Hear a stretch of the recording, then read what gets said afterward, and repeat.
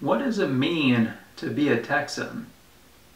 Being Texan isn't about living within a certain geographic area. It's a way of thinking. It's a way of living. It's a way of being. Being Texan means rugged individualism within a strong, supportive community. Knowing who you are and not caring what others think. Forward thinking and pro-innovation. Living and acting with purpose. And respecting all.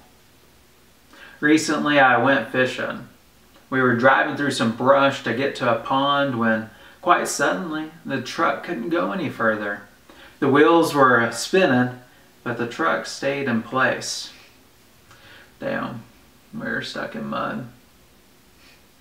After exhausting various attempts, including getting stung by a scorpion, because what doesn't kill you in Texas makes you stronger, they say, it was decided to go to a nearby farmer that lived a half-mile away. Mind you, I never lived out there, and it's a number of years since we had last spoken with this neighbor. We also left a message for a rancher that was leasing land nearby.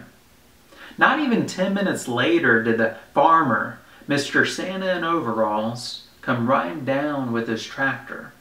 We connected a long chain to the truck, and the wheels started spinning again, this time in reverse.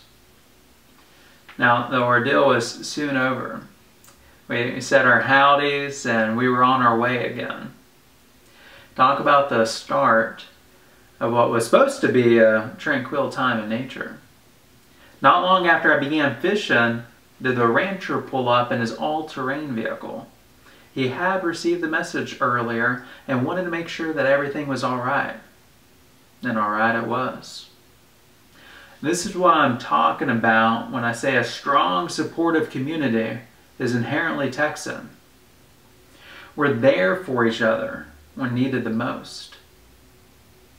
If you identify with these values, then you too are Texan. This message was meant for you, and that's all that matters.